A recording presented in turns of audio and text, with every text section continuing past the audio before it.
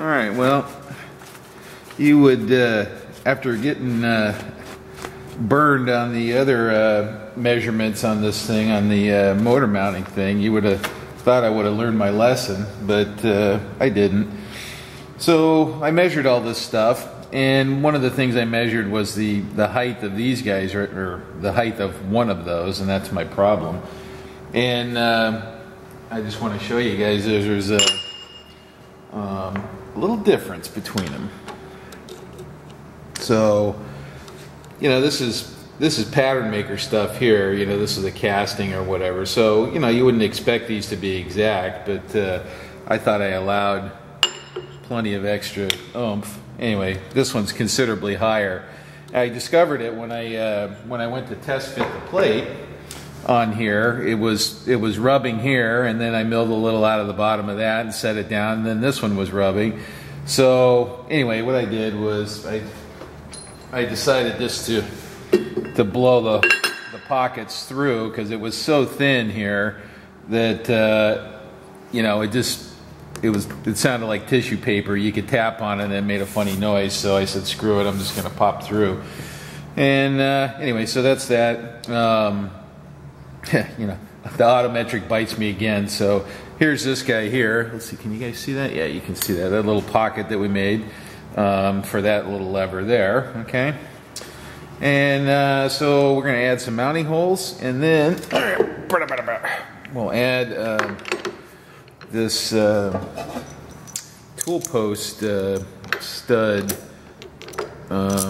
threaded hole in a couple of places. So once we get it mounted, we'll kind of sort out where we want that. I think I want a couple of places here that this thing can be, right? So, you know, I can envision it being there pretty easily, right?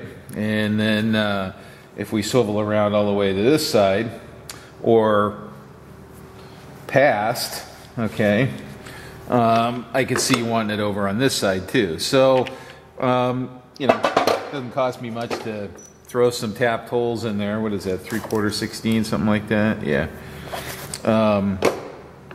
Throw a few tapped holes in that. So let's go over to the mill, back to the mill, and then we'll put some counterbores in this thing and get it mounted up. Okay, kind of set up over here, kind of ready to go. There's not, you know, I don't know, there's nothing too magical about about holes and counterbores.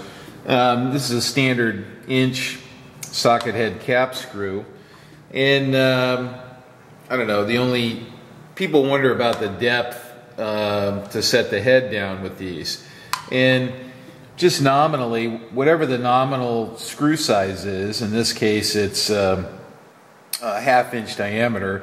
This is 1/2 13. What was that, 12, almost 13 millimeters.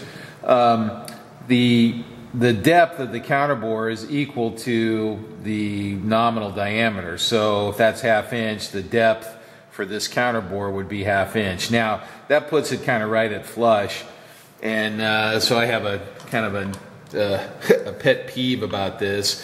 Is the whole idea of a counterbore is to sink it below flush, and the same with the countersink. So guys try to get too tricky and make it dead flush. The idea is there is nothing projecting up. So a lot of guys underdo countersinks and counterbores, and a lot of, when you change screw materials, in particular when you go to stainless, sometimes the heads are a little bit thicker and they're proportioned a little bit differently. They're close, but they're a little differently, and then you have something that's sticking up, and then you got to go back and countersink a little deeper, and it's a big hassle. So just make your counterbores and countersinks so that your fastener is below flush, you know, 15,000, something like that, some number where you know you're dead dog sure that it's below the surface. Anyway, that's one of Tom's pet peeves there on counterbores there. All right, so 549. All right, so we're gonna smack some. Well, that one's pretty close to the corner there. Smack some holes in this and some counterbores, and we're just going to use these piloted type here. These pilot on a diameter. Always check these diameters when you start. because you never know if they're on size, 64th over or 32nd over, and then that's the counterbore diameter. And designers out there, look in the catalog, guys. These are standard tools, right? Don't pick some oddball thing out of SolidWorks, okay? Look in the tool catalog. This makes it really easy, okay? This is standards. And now CNC, nobody cares, okay? Because they can make whatever they want. But if you have some really deep thing that you can't interpolate, you're going to be using a tool like this, so you might as well use what's kind of standard practice, okay? So another one of my pet peeves is oddball counterbore diameters that guys come up with. It's crazy. It drives machinists nuts. Okay, so I don't know. That's enough ranting. Let's drill some holes. So you'll see right away that this stuff, it gets a little steam off of it, but it's not this kind of heavy pall.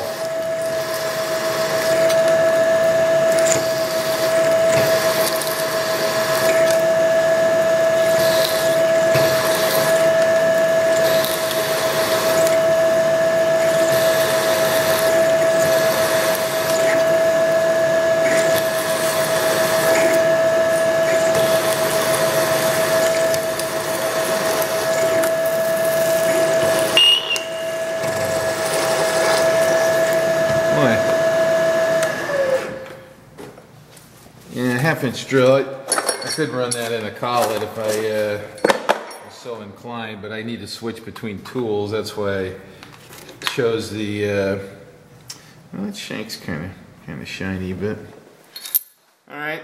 Anyway, rinse and repeat. Got a few more to do.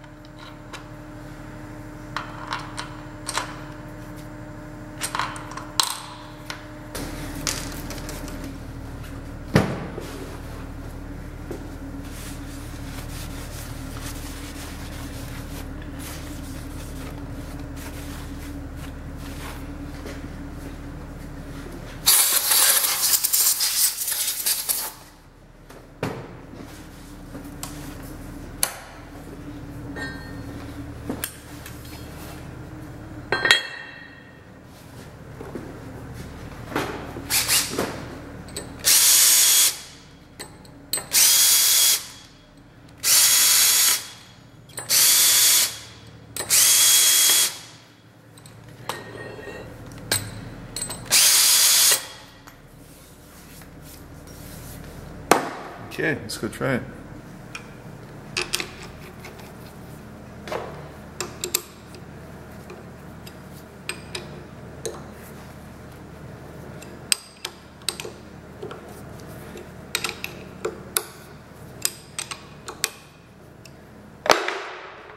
Well, I don't have any fasteners the right length for these guys, but it looks like my measurements are okay.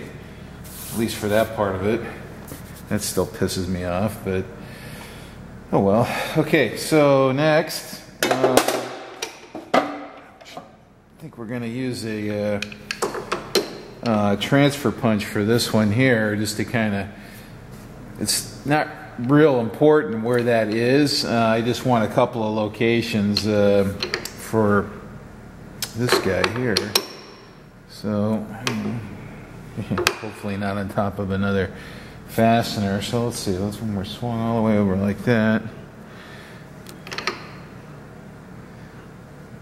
Let's say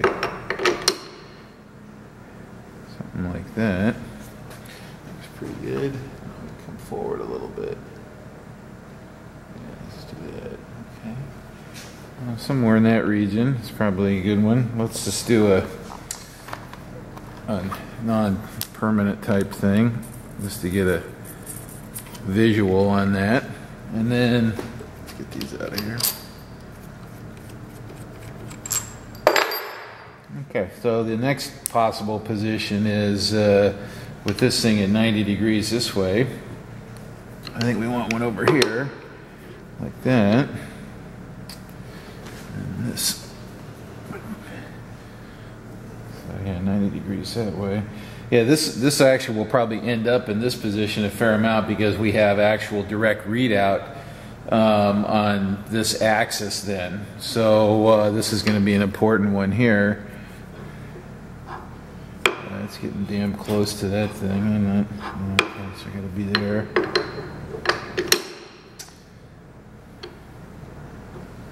Be right next to that peckerwood.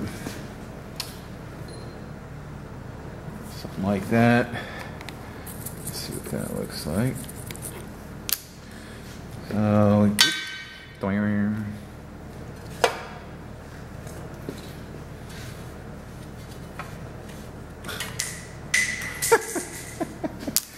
oh God. Oh, okay, that works. All right, then what else? Maybe we'll just start with 2. It's easy to add more. Do we want one? I think we'll just start with 2. All right, and so we're gonna go pull this off and we'll pop those holes in, and then we'll record those coordinates on our drawing so we have those. All right, let's check it out.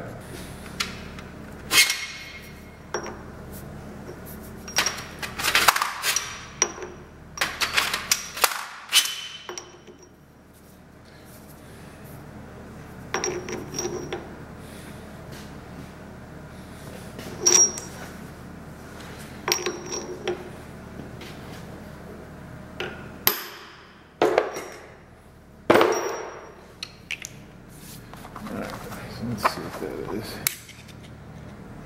That's about an inch off the edge. So I think that's what we'll do, is we'll do an inch off of the edge, and then same thing back in this area here.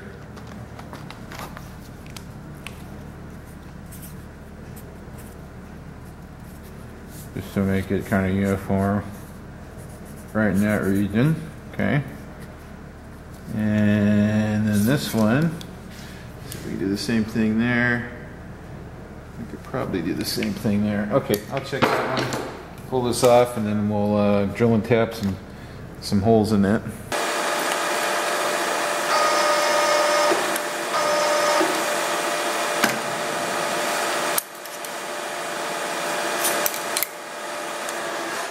Okay.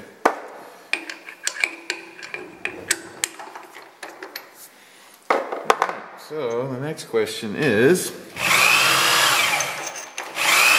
will it power tap? I don't know if I can get that in there. Nope, I don't think this one opens big enough. Alright, what size is the shade on that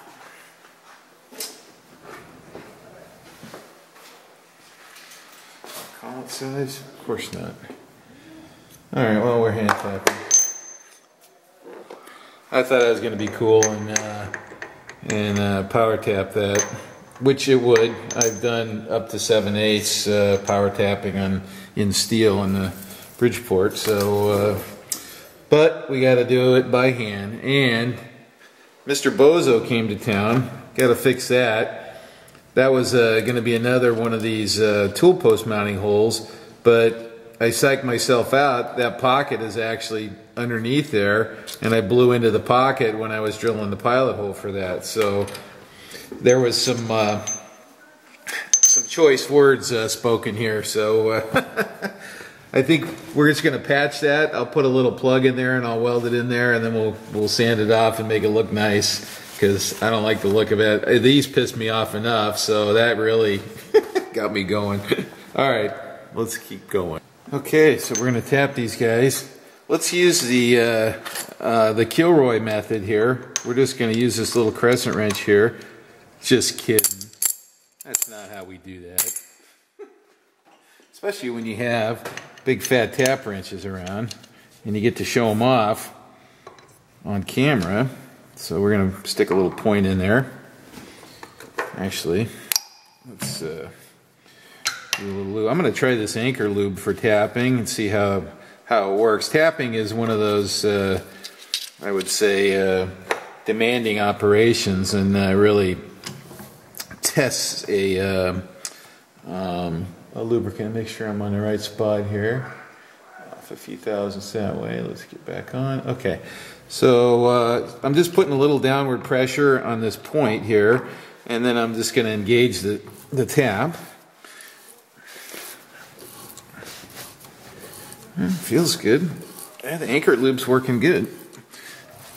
I think I'm going to hit my my handle over here though.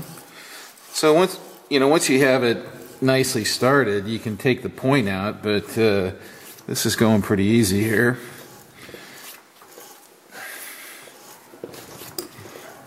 Oops. I might make it.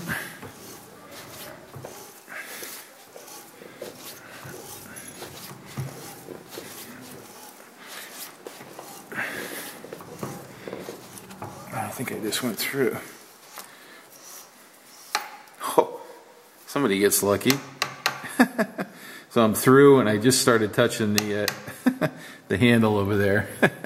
Cool. I like. Wow. I need some luck on this thing, the way it's been going.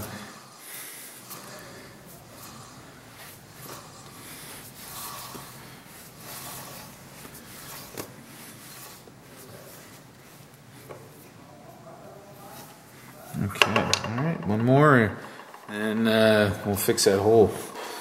Well, the life of a bozo, you get good at fixing stuff, right?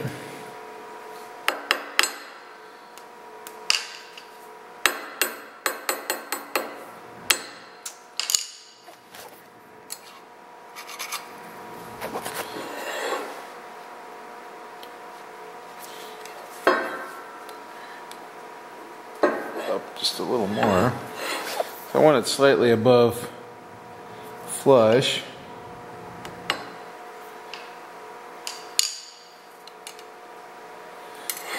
Of course, it's not gonna. There we go. Looks pretty good. I got a little chamfer on both pieces, so and then we'll mill that off afterwards, after it gets its welding treatment.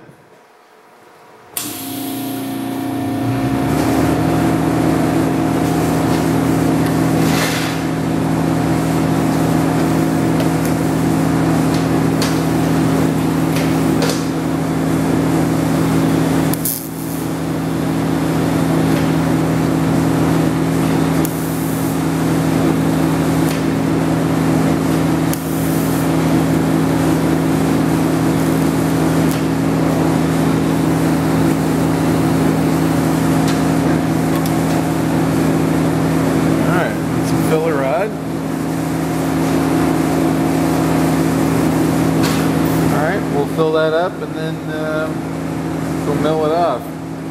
Get back to square one on that.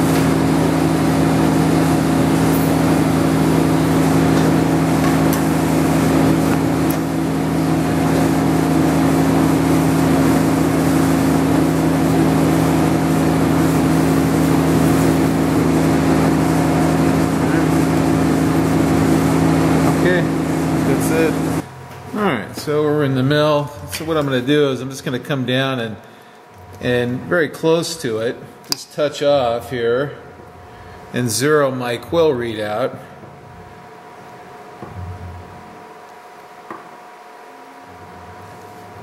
Make sure I have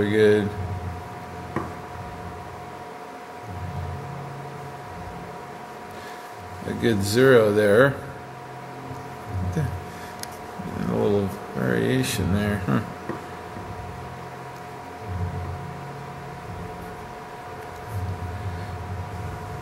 Alright, so then I'm going to come up about 0.003 or so.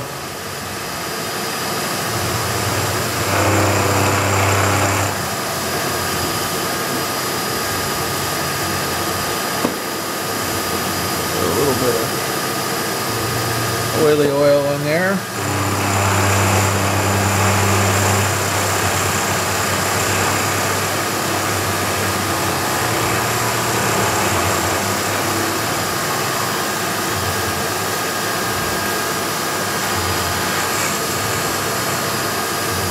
And then while I'm still on the thing, I come down a little bit.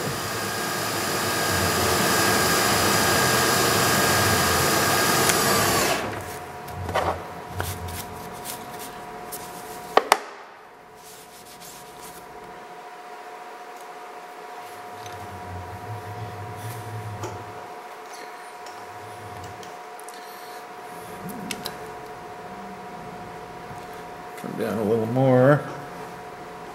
Oh yeah, it's just catching. Alright.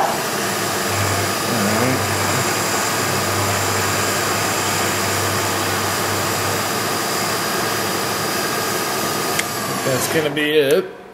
Because it just grazed it there, and it feels pretty good.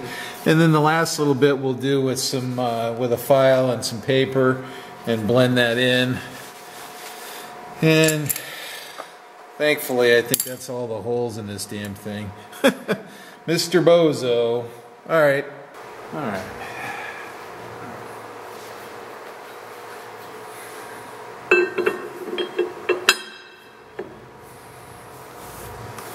So there's a repair.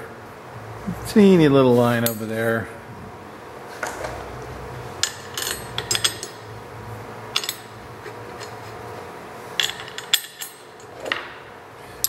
We'll try the Toolpost on here now.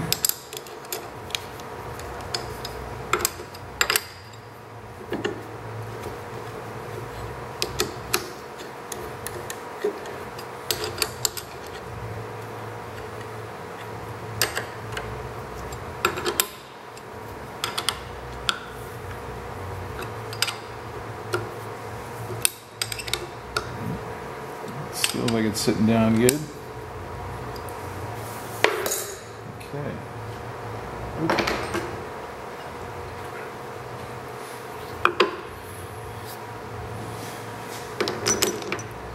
I might need to shorten this thing up a bit.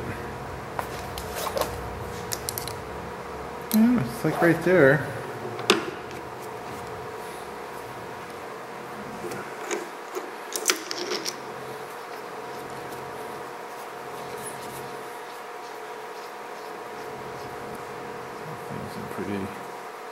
This is the stud that came with it here.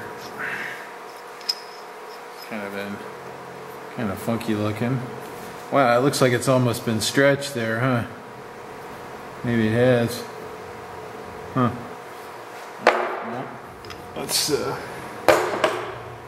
that in.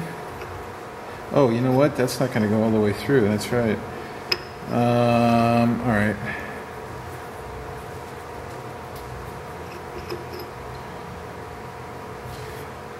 Might need to make a new stud here, so it's not too happy here. I certainly need some wrench flats on it or something. So, all right. Well, anyway, that's the. I gotta deal with that.